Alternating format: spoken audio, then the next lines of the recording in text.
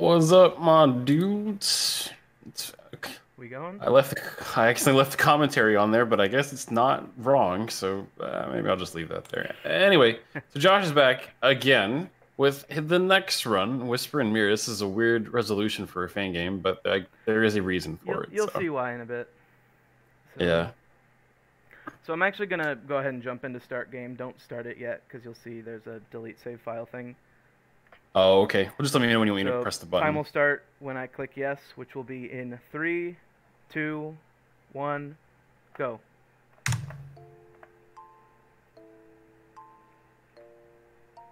I'm kind of thirsty. Are you thirsty too? Well, wait a minute.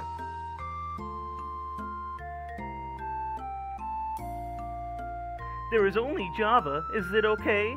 Well.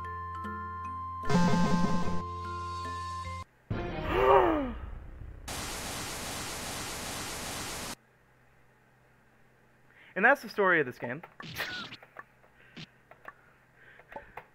This first jump's kind of hard. It's just a roadblock for the rest of it. Alright, there we go. So, I want to whisper in mirror. You may be asking, wait, why is there a 15-minute game in the marathon? Well, to answer that, we need to talk about window size. In this game, you can touch these things and they will resize the window. And that actually does affect the gameplay. For instance, I can screen wrap now. And once I make the screen bigger, I'll be able to screen wrap below it as well. So it becomes this puzzle of trying to figure out how exactly are you going to get to the warp.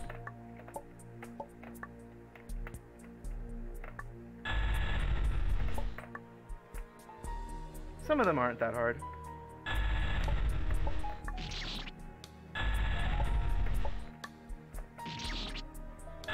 Other times you can be here for a couple of minutes. But yeah, it's just touch object, screen changes size. It's a pretty cool concept. I'm sad at how short this game is, because it's really well made.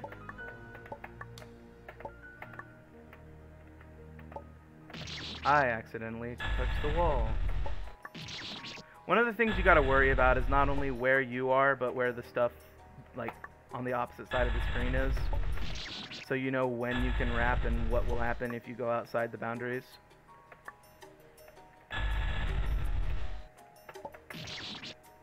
That gate is hard.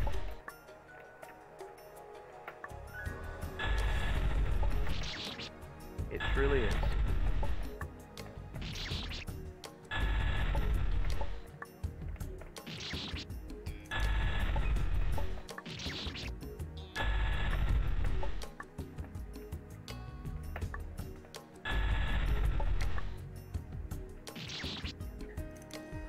One of the hardest parts about this game in general is that you have to really think about your jumps before you do them.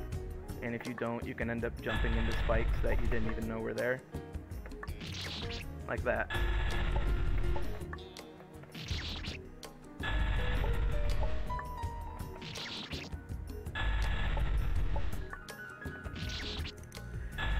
There's always one screen in the run that decides it's going to be the run killer. Everything else is just free, but one screen decides, hey, I'm gonna take 5 minutes.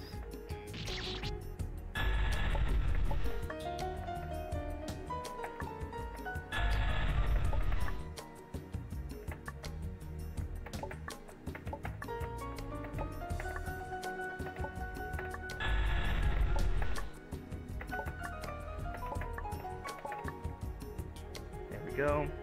This screen's pretty neat. You gotta time your double jump in order to touch the screen expander.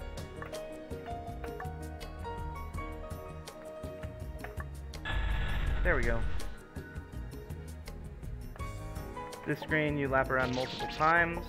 Each time the screen gets a little bit smaller, making the lap not as large.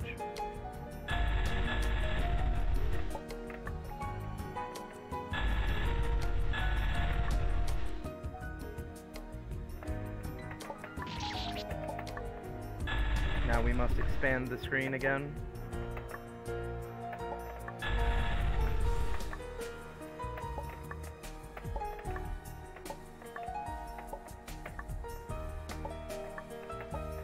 And that about does it. That's it for the hard stuff. Now we just hold left. Time comes when I jump into the final expander. And time.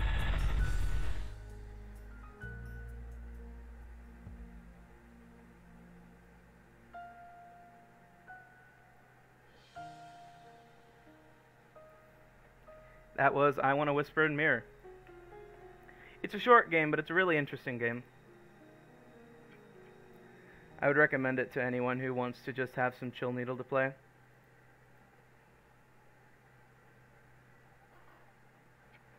Praise cone. The only reason this is here is because I can't just game capture it, otherwise it becomes a weird size whenever it resizes. So I display capture, and I have to have something in the background.